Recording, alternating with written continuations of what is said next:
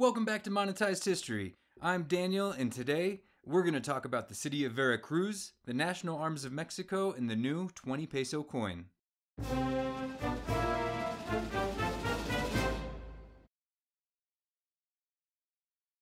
The city of Veracruz was founded by Spanish conquistador Hernán Cortés in 1519.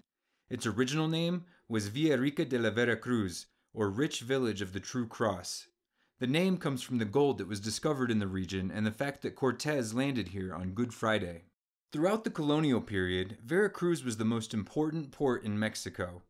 Not only did all of the mineral wealth of Mexico leave through Veracruz, the bounty of East Asia that arrived in the Pacific port of Acapulco was shipped overland to Veracruz to be sent to Spain as well. During Mexico's War for Independence, the city was held by the infamous Antonio López de Santa Anna, then a loyal soldier of Spain. However, in 1837, 15 years after Mexico achieved its independence, it was his defense of the city against the first French intervention that earned the city its current name, Heroica, Veracruz. Today, the port of Veracruz is one of the busiest and most modern in Latin America, handling over 28 million tons of cargo per year. The city is also a growing tourist destination with between 100 and 300,000 visitors arriving each month. The obverse of the coin, like all Mexican coins, features the national arms of Mexico. It represents the founding myth of Tenochtitlan, today Mexico City. According to the Mexica legend, they were told by their god Huitzilopochtli to found their city where they found an eagle perched on a cactus. The snake it's devouring was likely an invention of early colonial clergy.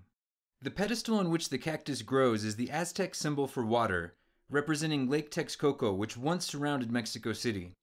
The wreath around the outside is made of oak and laurel, which represent strength and victory.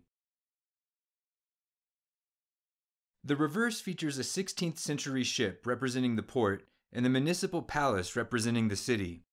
The port has been in near continuous operation for 500 years, and the municipal palace, constructed in 1608, has been in use for over 400.